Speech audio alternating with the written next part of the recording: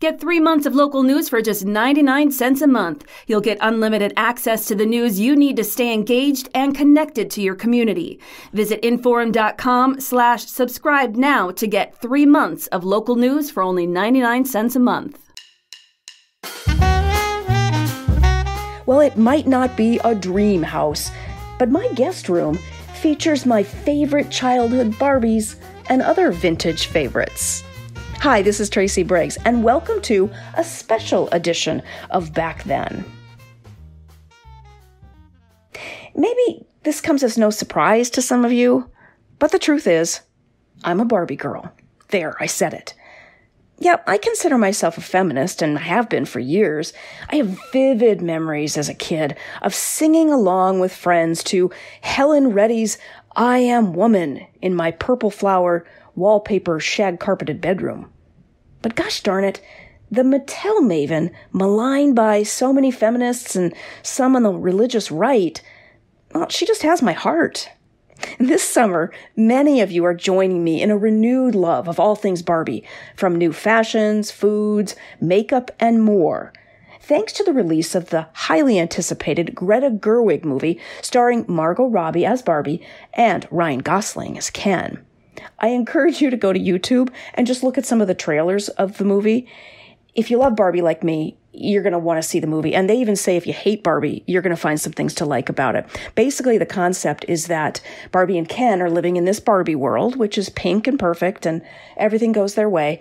But Barbie has some sort of crisis and she ends up in the real world and she sees, what life is like there. So great concept. I can't wait to see the movie. But as we were talking about this movie in our features department meeting at the Forum, we pondered the idea of finding some kind of local angle to this highly anticipated movie. Our editor, Angie, said, maybe we should do a story with a super fan around here. Well, I looked inward and said, that might be me. Now, I wouldn't necessarily call myself a super fan. I don't own thousands of dolls and I don't go to conventions, but I've turned the guest bedroom of our home into a Barbie room, packed full of my childhood Barbies, a few from my daughter's era, and a few vintage finds from thrift stores and antique stores. So maybe I could shed some light on why 58 million Barbies are sold every year. Why are grown-ups like me still entranced by her? And how did I get to the place where I'd even dedicate a room in my house to her? And why I believe she's been a feminist icon since she first stepped into the spotlight. All right, so let's go way, way back. Barbie was really the first toy I remember loving. I know there were others that came earlier, but nothing that had that impact on me that little plastic woman did. I remember being about 5 or 6 and playing Barbies with my downstairs neighbor, Lisa. She pretended her Barbie was Jeannie from I Dream of Jeannie, and mine was Samantha from Bewitched. We made them neighbors, but because we only had one Ken doll between us, he had double duty as both Major Nelson and Darren Stevens. Another time, our imaginations turned our Barbies into Ginger and Mary Ann from Gilligan's Island. Clearly, we watched way too much after-school TV. I still remember getting live-action Barbie around 1972. Her arms and legs bent. Some of the older Barbies were stiff-legged, if you remember that. Their elbows and knees didn't bend. Well, live-action Barbie did. And then when you kind of shook her back and forth and had her dance, she jiggled. It was pretty crazy. She's dressed in a fringed hippie-like outfit. Now, she might have been 3 years late for Woodstock, but nonetheless, she was totally groovy. Then there was 1973's Quick Curl Barbie. She came with her own little plastic pink curling iron. You could tell as soon as you touched her hair that the reason it curled was because it was full of tiny little wires.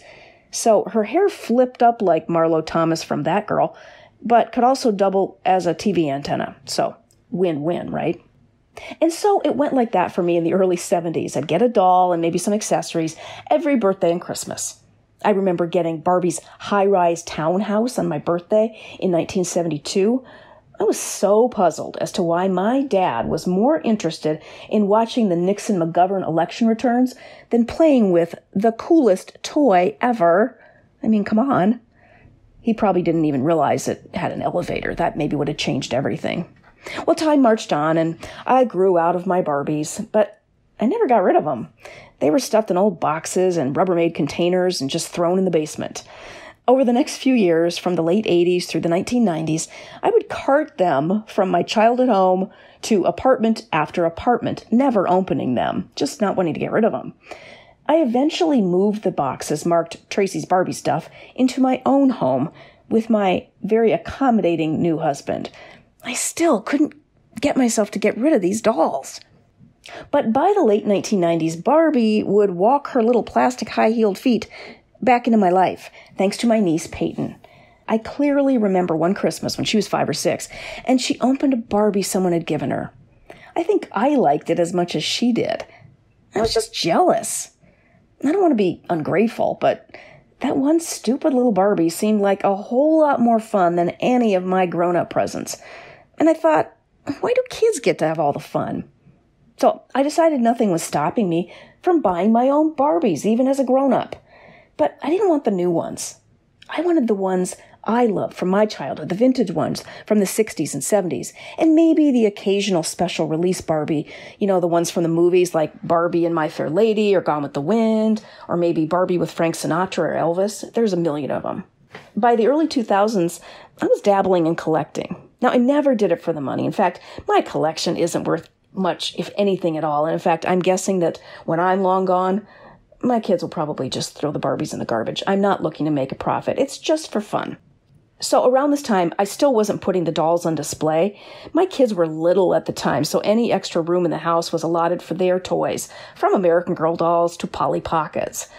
But as any mom could tell you, your kids grow up way too fast. Soon, my daughters were in their teens, and the toy room was obsolete.